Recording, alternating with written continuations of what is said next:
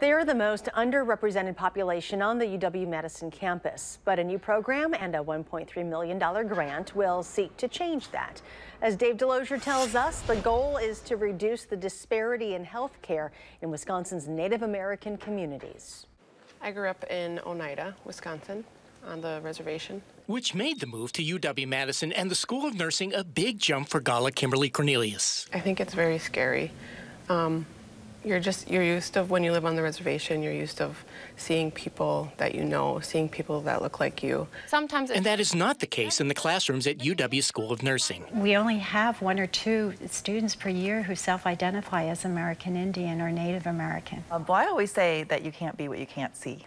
And so representation really matters. To address that, the School of Nursing applied for and received a $1.3 million grant to recruit and retain Native American nurses. The goal was to reduce disparities in healthcare in Native American communities. So having nurses who are actually members of the community is really vital to addressing the grave health disparities that actually exist in these communities. The university is working with the Great Lakes Intertribal Council to recruit 30 nursing students. They are also creating a support system to make the transition to UW-Madison easier. So our program, we hope, will provide them peer support and mentoring from American Indian nurses.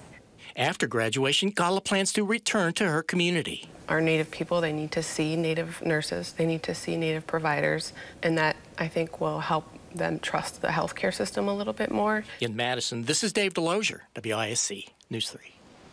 Currently, about 90% of nurses providing health care in tribal health care facilities are white. All 12 Wisconsin tribes are federally designated health professional shortage areas.